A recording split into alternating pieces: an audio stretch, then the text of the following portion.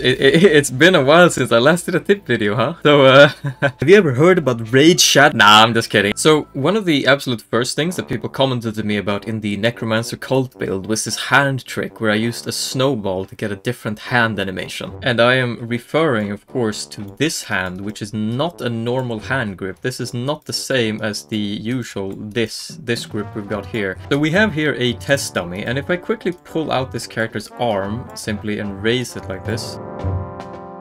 Now I've twisted the hand out, and as always you can see all these different hand poses I have here, and the most traditional one for like an open hand grip would be this one, right? The alternative main grip. But the issue with this is that it does look a little bit too relaxed and a little bit too close, and that's because this hand needs to be printable by Skycastle, right? Now this first tip is technically a glitch, okay? There is no guarantee that this trick will stay in Heroforge, as they might patch this at some point. However, for the time being, it is a very easy glitch to replicate, and it does not require pro remotely. So how I did this was I had this open hand, and in it I placed a snowball, right? Now this snowball, if I go into posing up here, and then I twist this around, and as always there's a little trash can option here on the snowball in the top right.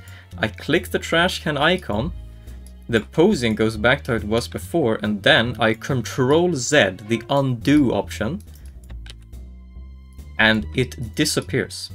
It does not want to Control Z the twist back to how it was before I trash canned it, and so the snowball simply disappears. Yet you can still see it in posing. Technically it still exists. So how does this glitch work exactly? Well, basically anything, this snowball here, as you can see, it has a twist option, but that's all it has, right? And yes, if I twist it again, the snowball comes back. It has a twist option, but nothing else. And anything that your character can simply hold and twist and do nothing else with. But for example, if I can put this wand in her hand, this wand, again, I can only twist it. So if I twist this a little bit, I trash can the twist, I Control Z after a trash can, boom, it disappears. And now, look at this, I have a little pinch here, a Heroforge pinch. Now, so here we have an interesting one. This hand pose is very different, right? But if I twist this weight around here, well, that already looks cursed on its own, but I'm gonna trash can that. I'm gonna Control Z, boom. And now look at this hand pose. I mean, what is this? Like, this looks like some really funky, like almost Spider-Man-esque spell casting. So again, use these. Like, these are awesome. This is one of the coolest tricks you can use. So, cloaks and stretching cloaks. Now, I remember how hyped we all were when these cloaks came out, right? This single edge cloak, and a lot of people use this, but I've also noticed that a lot of people don't. And I think the reason for that is because, like, this is kind of hard to use in practice. First of all, there's a lot of motion to this cloak, and also it's very short. It's not really what people want. But a super easy way to make these better is if you go into the posing of the cloak and you bend it like this. Now you see it's stretched a little bit, so this cloak might look short at first glance, but if you keep bending in the middle row here, boop, boop, boop, boop, are you seeing what's happening to this cloak? It is stretching out. Now suddenly what used to be a very, very tiny cloak, like if I go back and I do this again, you go back, do you see the difference from this to this? You've almost doubled the length of the cloak, and you've made it far longer and cooler looking. So this right here, very, very nice trick. Very, very easy to create. And also, it does not only work for this cloak. Some other new cloaks function the same way. For example, the rugged fur cloak. I know this rugged fur cloak is already long, but believe it or not, you can actually make it longer. You see, there is a certain point here where the cloak is bending towards the side, right? So if I twist this like this, actually, I'm not going to twist it all the way up there, because then it will kind of... Can you see what I'm doing to the cloak here at the bottom? Like, I am making it longer. Like, if I pull this here, do you see how it stretches outwards? Now, this one is a little bit harder to work with because you don't want to pull the entire cloak to the side. It's a very heavy cloak, right? So you don't want it to be flowing in the wind. However, stretching it out here at the bottom with these is a very nice way, because if I pull these all in, you'll see the cloak kind of starts to ball up. Like, is this what you want? Or is this what you want? You know? Now, aside from the decal kit bashing, do you notice anything strange on this model? Anything particularly around this shoulder, perhaps? Yes, that's right. Every tip video needs to have a shoulder player tip, so this is the one we're doing for this video. Can you actually guess what shoulder this is? Like, does this to me almost look like it's part of the armor? And I use this again quite effectively on the Herald model for the Necromancer cult. Can you see these shoulders that are sticking out here? Like, this is not a normal shoulder, and it's not these ones on the extra models either. It is, in fact, these ones the Cursed Gaze Pauldrons. But how exactly does this Cthulhu shoulder turn into this shoulder spike when in fact all it looks like is this, right? And the answer to that is simply you need to scale this thing up quite tremendously, and then you need to twist it upwards like this and then pull it into the body. Now, you see what's happening here. And this works with a lot of shoulder pads as well. You just scale them up, you twist them into the body, and then you use them as an extra decoration on top of everything else. And the result can either be a very edgy shoulder pad like these ones here, which is kind of sticking out as though it looks like it's part of the armor in a very cool way. Or even better, you can go full hog with this trick and use it as... I mean, you can see I've done it with more than just one shoulder here. There's a spiky shoulder pad that's stuck into this one to kind of pull spikes out of the body here on this abomination model. And then there's also another shoulder with similar spikes sticking out of the arm here, with the central parts of the shoulder pad is colored like skin, so it blends in. And of course the same Cursed Gaze Pauldron sticking out there. So yes, just use the shoulders, twist them into the body, see what you can make of them, because it's always more than you think.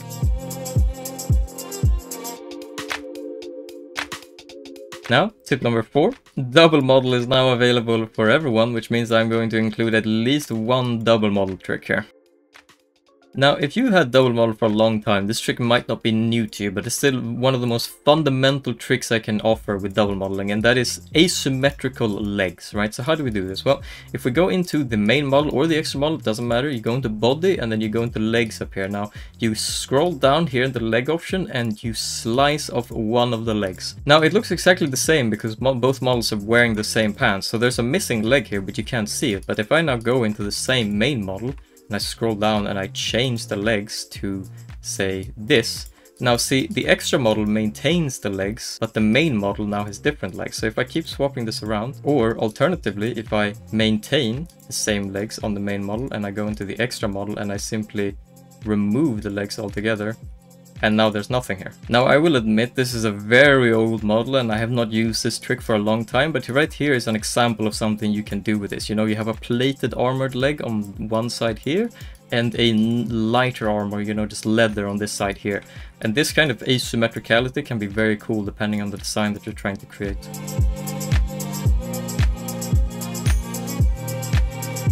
Now, a tip that was suggested to me by someone in my Discord is, now that everybody has access to double model, you know, speaking of, you can actually have a color library without having Pro. So, because I have Pro, right, I can go into paints, I can scroll down here, and I have all of these different custom cloth colors, custom leather colors, and yes, a hell of a lot of custom skin colors as well.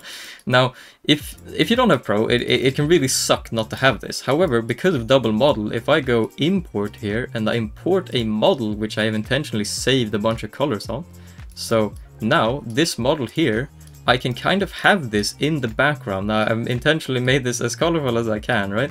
I just slapped a bunch of random colors, and whatever colors you might want, like let's say you don't have Pro, you just put a bunch of colors on a model, you edit them however you please, and then you import that same model from character to character every time you make something new. And now you can just, you go into the extra, and then in there you can have all of these colors, and including deleted ones as well. Like if I painted over something here, let's say I take a black and I paint over the red, now the red just becomes an unused color here. So this, you could imagine you can just scroll down here and have so many colors there, and you can use them all on top of the main model. You take colors from your little custom makeshift color library here, you start just using them onto the main character, and you effectively have a color library. Now it's shoddy, it's not as convenient, but it is a color library, and it's more convenient than trying to make new colors every single time you make a model, you know? Alright, we've done 2 double model tips in a row, so let's do a simple one. What you see here is like a typical chatified character, right? Like I've increased the height, I've made it really muscular, you know? I've made a typical heroic pose and body here, as opposed to the default, you know? But even with proportions like these, armor and things, like how you want your character to look underneath is not necessarily how it will always look with armor. So here's one very standard example, right? Like I have here used what is literally, this is the same proportions as before. If I remove this chest piece, you will see that that he is still a complete Chad under this. Yeah, you see, even with this chest piece, it shows. But if I put this back on, point is, for a lot of these chest pieces, like a lot of these heavy chest pieces, it will make your character look less powerful or less Chad, I guess, than they might actually want. So what I'm basically saying is you should never adjust your measurements based on how the character should realistically look beneath, but you should adjust them based on how the clothing interacts with your character. So right now we have this very historically accurate bulge chest piece here, and this makes sense, but would you rather look historically accurate, or would you rather have like a V-shaped Game of Thrones armor, right? So if we simply pull out the build, the shoulders, to unreasonable extent, to the point where the character would look very silly without the armor, but because of the we want the armor to be more like upwards angled, you know, V-shaped, we can pull the build out a little bit further than we normally would. And this applies to everything really. Like if we went back to default proportions on this build, we go back to 50, we pull the bust back in. Now you see the character suddenly, it looks very weak by comparison, but we undo both of those changes, boom, boom. We are back to the main model. Now what I'm going to show you is not a trick you can use if you're wanting to print models, but it is a very cool color trick. So if you select a sword like this, right, and you want this to look like a pretty decent sword, and I've actually suggested a few tricks around this in the past, like how you could, for example, you could paint this black. I've suggested things like you could paint this black and then you would apply like a decal to the edge of it, you know, this white to make it look sharpened. And sure, this works, but it doesn't exactly look clean, right? So what I figured out that you can do instead is simply you apply a smooth fog gradient decal here, and we're gonna rotate this around so that it hits the top right here, and then you can scale it as you want, but I would recommend keeping the scaling low. And then you zoom this out until this little edge here is right up at the top, like this, and now you get this very nice like fade to the sword, and it adds a level of detail that it doesn't usually have. And you can apply this to almost all weapons, and like it just makes them look better. And if you don't want it to be as jarring, like if you just want it to be really subtle, you can use a slightly, like you can use a gray instead of a black, right? And now it doesn't show as much, but like it's still noticeable detail how it like gets brighter towards the end, and it does make it look sharper as well. Just to give some examples of how this looked, I for example used this on the exact same sword for the general model for the Crusader Kingdom build. I used it again on the Paladin model, but this time with a shining glow, you know, so it looks like the sword is enchanted and it gets less and less, you know, fiery the further down you go. And of course, again, if you want a more subtle example, I also used it here, where there's a slightly more gray metal on the actual blade, and then you see how it gets brighter at the end.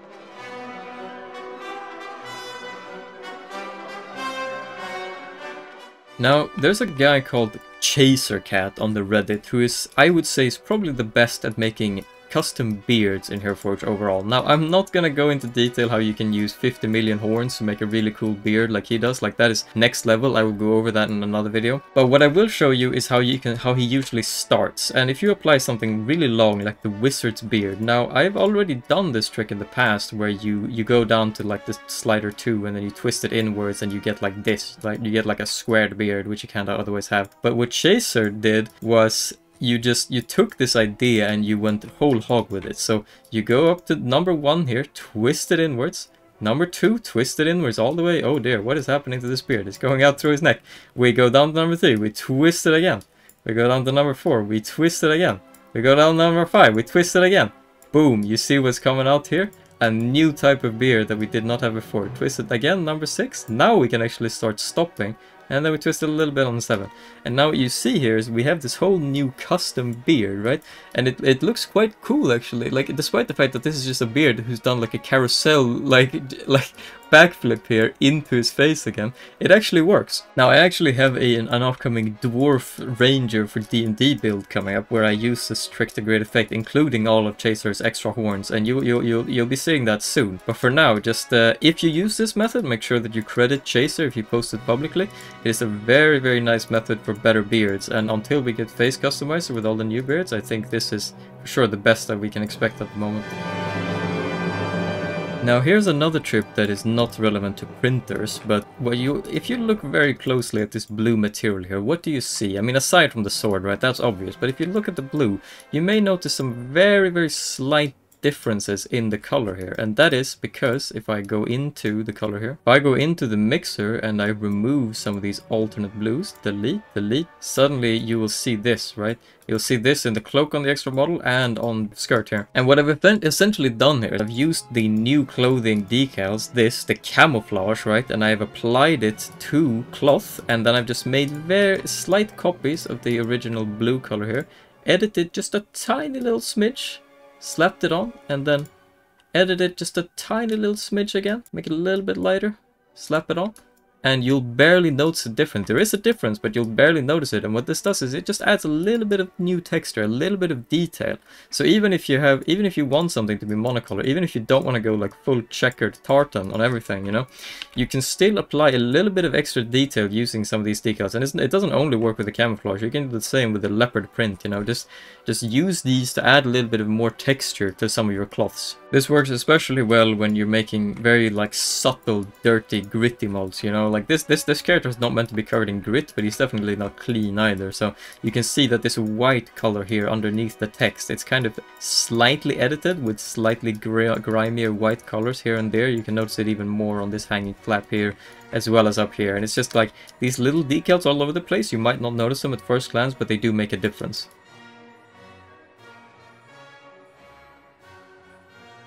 Now, this video started with a glitch and it will end with a glitch. So let's say you already have Pro, or you don't need Pro for this, but let's say you don't want this custom color library standing next to the character, right? Or maybe you're just done with it. So now we're going to import something different, and we're going to import a pre-made glitch, right? And that is the no body glitch. We're going to import this. Boop. Now, the character was replaced with what looks like nothing, but there is actually an extra model here. So we're going to go into the extra model, and then we are just going to select a cloak. Now, for this trick specifically, we are going to put on the short ragged cape. Now, you see this? Now, let's go into the main model, and we apply the same one to his back. So now we have two red cloaks there. So I'm going to move the main model into the center like this. Then I'm going to take the extra model, and I'm going to twist it around, and we're actually going to increase the height of the extra model a little bit. See, the height will affect this. So if I really wanted, yeah, exactly, it doesn't have to be a cloak. I could have an extra little skirt here or something. Like there's a lot of things you can do with these invisible glitches, right? But I'm gonna pull the height up like this, pretty tall, and then we are just going to twist this character, the invisible character, into this main model like this. Twist it around a little bit, make sure that it fits just where it needs to fit. And then of course we edit the cloak itself a little bit, like I was doing earlier on in the video. We're gonna do it on the main model as well. Boom, there you go. Using an invisible model, we now have a cloak on both sides. Like, here's the thing, right? You don't have to do this really complicated stuff with double models. You don't have to layer two models and go crazy with layering. You can just import an invisible body and add a second cloak. Now, this works with more cloaks than just this. I mean, I could put like a longer cloak on like this. I could put this on, and like you have all these things like this these one-arm cloaks. I could take this and I could simply twist it around, and I can pull it down like this. And there you go. Now you are covering one arm of the character as well. You know, like whatever you want to do with these floating invisible models is up to you. But as always, the links to this model will be in the description below. So if you want to, you know, use this template, you know, import your own invisible model to make a cloak with. If you don't know how to replicate the glitch yourself, you can do that. You don't need to know how to do it. And yeah, have fun with your extra floating cloaks. Good luck. Now, links to these 4 dummies, the Poncho trick, the Chad Armour, the shoulder dummy, and the original dummy, all of these 4 will be in the description below if you want any of them. Otherwise, they're very easy to replicate on their own. And as always, if you liked this video, then please press like. If you didn't like the video, then by all means press dislike. And if you have any tips you would like me to go over in future videos, then please point them in the comments below. With all that said, goodbye until next time.